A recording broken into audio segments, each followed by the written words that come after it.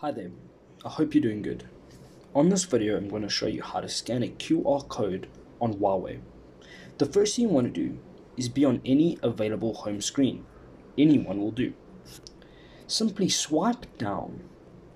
Once you swipe down, you'll see that on the top right hand corner, there's a squiggly line. This may be in the shape of an eye on your phone. Simply click on the squiggly line.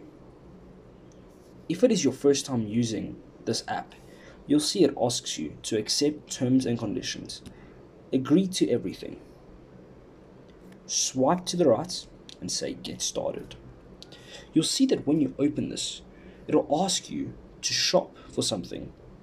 What you want to do is swipe to the left and choose the QR code option. As you can see now, I've chosen the QR code option. With this option, I am able to scan QR codes that appear anywhere in the world. Just like that. It picks up the QR code and it allows me to now open this QR code in the web. I hope this helps you. Happy scanning!